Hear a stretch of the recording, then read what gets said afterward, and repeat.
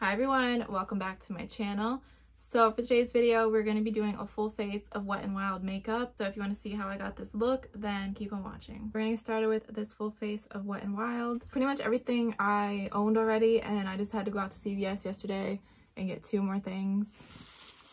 So they had this matte primer, which I think I've tried in the past. I don't really remember my opinion on it. It said online that they had a brow pencil that was like the skinny one. They said that they had it in stock, but all they had were the thicker point ones, like the defining one, which I personally kind of will use to fill in, but definitely for shaping them, I always like to go in with the skinnier point. So that was a little disappointing. I feel like I pretty much have everything to do a full face. The only thing I don't have is blush, just because, I don't know, the blushes, I'm not gonna lie. I'm not trying to say I'm like mocha, but I do have a little bit of a tan, and the blushes just, they were looking a little bit too light. For now, I'm gonna get started. Oh, no. Okay, the primer is already a fail. I don't know why I thought the primer was like a silicone one or something. Are we sure this is gonna be matte? I'm gonna put it on the brows too, just because my brows always get pretty oily. And I'm gonna start with the brows. Yeah, I'm not sure about this primer. I did not, maybe I had to shake it up. No, it's pretty liquid. I mean, I do look a little matte. It definitely, okay, it feels kind of dry. I have a couple of powders. I'm just gonna go in with this contouring palette on the brows, the banana shade, just because I always like to have some sort of powder. I feel like it helps them last longer. Okay.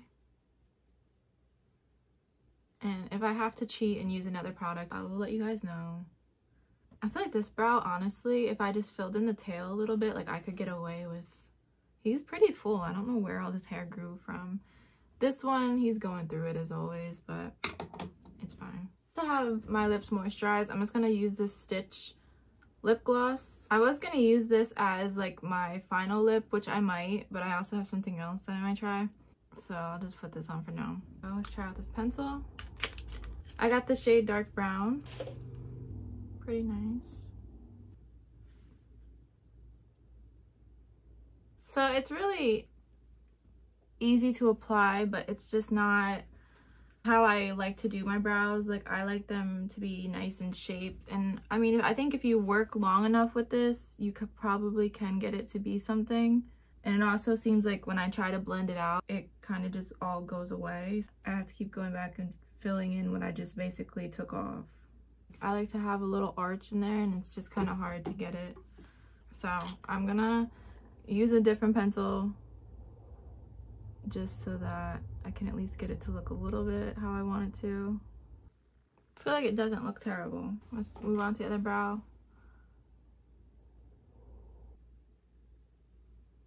Okay, I mean, I did have to cheat a little bit and use my skinny brow pencil from L'Oreal, but it honestly doesn't look that bad.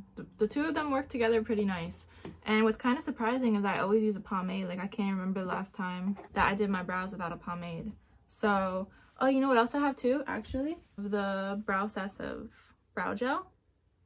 So we'll use that. It's just a brow shaping gel, and it's a clear one. Set these babies. Okay, I'm happy. The brows are slapped on. Now we are going to move on to the face. I have this tinted hydrator, but I think it's going to be a little bit too light. This is the shade Medium Tan. I'm just going to use this little concealer brush, and I have on this thing. Yeah, it's looking a little bit too light. But maybe I'll just put it kind of like underneath my eyes for a little brightening situation. You know what? I have a couple of bronzers. We'll darken this back up. And this concealer I have is actually pretty dark. This is this the Photo Focus? Color Focus? Photo Focus. This is the shade Medium Deep Tan. So this is more of my shade in my opinion right now. I'm just gonna put it up here to make it darker. This is almost empty. I was gonna say during the summertime, I don't really like to wear that. Oh, that primer dried. Oh no, I don't like that. Right here, I didn't even see that. This is the primer. I don't like that. Oh no. But anyways, what I was going to say was during the summertime, I don't like to wear that too much makeup. Like normally I spot conceal, but if we're gonna be honest, I'm like that any time of the year. But I think if anything, actually during the summertime, I wear less makeup than the winter. Just because I love the natural summer tan glow. I think it's really pretty. And so I'll just go in with a little bit of concealer, usually in this little triangle area of my face, because my upper lip is always dark. My chin sometimes has redness or darkness, and around the nose might be a little red. My forehead, I do have a little bit of discoloration like right here, just from, there was a pimple and it turned into a scab that kind of just came off. So I'll try to put a little bit of concealer on that. I mean, it doesn't bother me, it might bother other people. And then I also have a little bit here. But really on the forehead, I kind of just skip. A lot of the time it's darker than the rest of my face, so matching it is kind of hard and it might just look a little bit weird. Tinted hydrator, it's not bad. It's definitely like coverage. It's basically like a tinted moisturizer. And yeah, if it was a darker shade, I would have put it more all over. I guess I'll use this Bare Focus. I know it's very light. I'm just going to put it under my eyes a little bit. This is the clarifying finishing powder. And I'll go a little bit around my nose. I'm going to use this one more all over. This is the Photo Focus Banana Powder. I have a couple of different bronzing and contouring options here. So one of my favorite bronzers that I've talked about before is the Color Icon What Shady Beaches bronzer. The only reason I'm not going to use it is because it has sparkly glitter in it, shimmer. So I think if you're going to the beach or you're on vacation, it's perfect for that. But for today, it's because I just don't want to have shimmer and everything on my face. I'll probably go to the gym later. I'll keep this face on. But one bronzer I've been using a lot is this one with the Care Bears collab they did. And this one is so pretty. This is the shade Live, Laugh, Hug. No, I think there's only one shade of this actually. Maybe. Yeah, I think so. Oh, it's so pretty though. I love it. This is more of like a matte bronzer. I also have the Stitch one. But the problem with this Stitch one is that I don't want to use it. And it's kind of something that like I want to collect, I guess, or I don't know. I don't know how to explain what I want to do with it. It's so beautiful. Maybe I'll use one of the highlights in it, even though I said I didn't want shimmer, but maybe. Wet n Wild does have this on their website again. I think Ulta kind of gave up because their whole release was very messy. I talked about that with the PR box that they were selling. They had the wrong images, so the stuff that was featured on the website you didn't get in the box. So I felt kind of bad for Ulta because that was a nightmare, I'm sure, for them. And they haven't put the collection back on their website. I think I'm pretty bronzed. If you don't want to use this for highlight, another one I would recommend. This said it's limited edition, but pretty sure it's still available. Well, this is the Mega Glow Highlighting Gold Bar. As you can see, I dug into it kind of good. I really need to go to Walmart and get Zote soap. That's what I use to clean my brushes all the time. Okay, I don't want that much though. Don't get carried away. Just a little bit. Put a little bit on the nose. Pretty. And then something else that I had thought about doing, which I'll do right now. I think the only thing I have for like eyeshadow type, this is another gold thing. Oh, it's a glitter single. So this is the shade Toasty. It's really pretty for the Christmas time, winter time, or really anytime if you want some type of gold pigment. These things are really nice.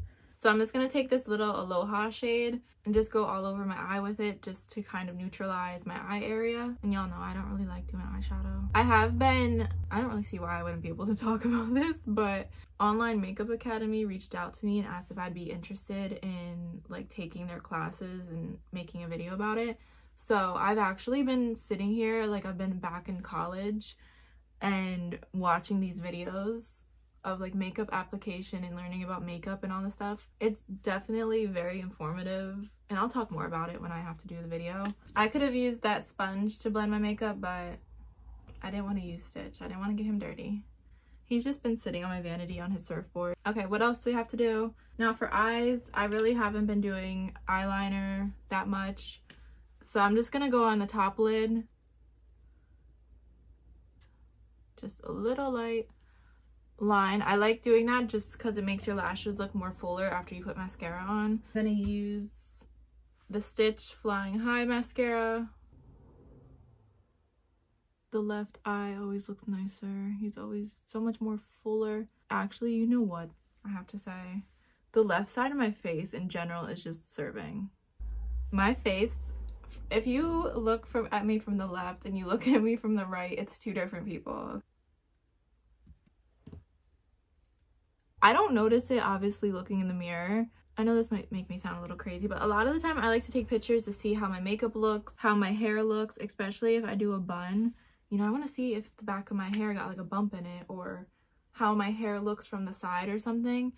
And I'm like, I don't know who that person is from the right side. A lot of the time when I have Instagram pictures, it's always my left, because I don't know who this is over here. I think it's really my favorite mascara, I guess, to use. I thought I liked it at first. It don't really give lengthening or anything. It kind of just made them like short little stubs.